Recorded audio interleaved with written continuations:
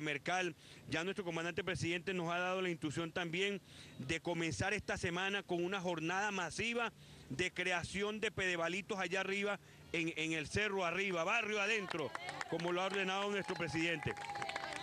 para fortalecer.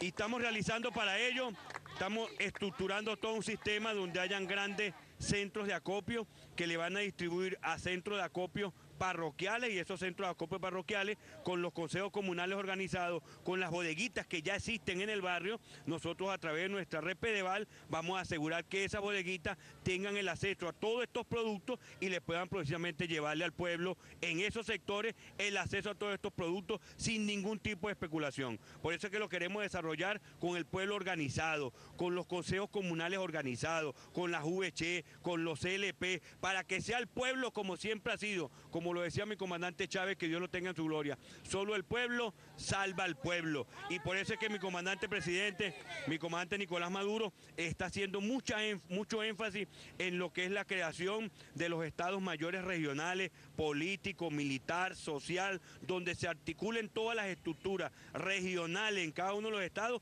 para que todos nos convirtamos en vigilantes. Aquí